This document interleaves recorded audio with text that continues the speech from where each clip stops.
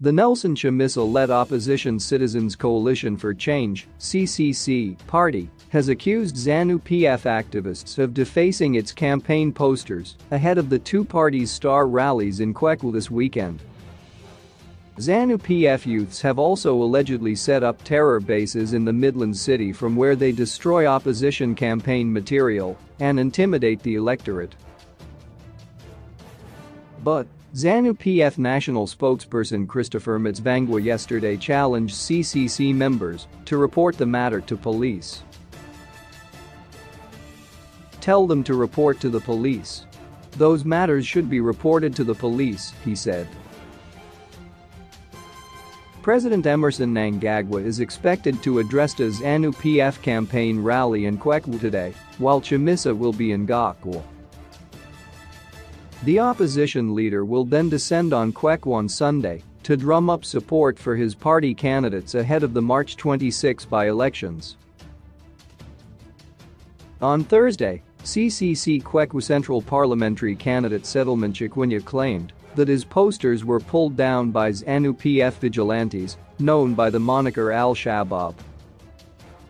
"We are well informed that Zanu PF has begun reactivating its Al-Shabaab group, such that on the night of February 23, they destroyed CCC campaign posters.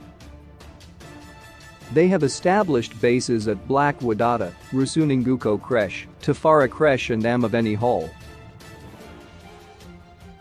They have re-established bases where youth are operating from to go and destroy our campaign material. This is barbaric.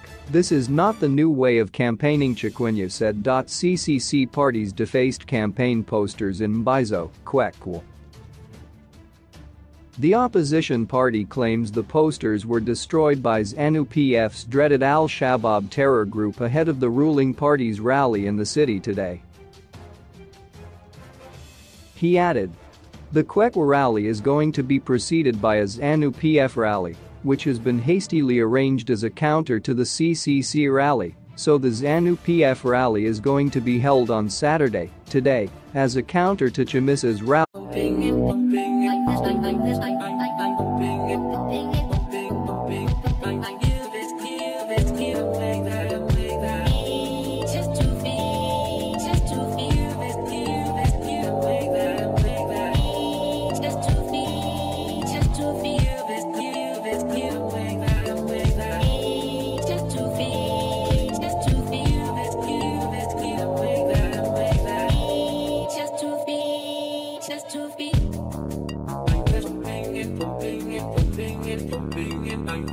I'm the street.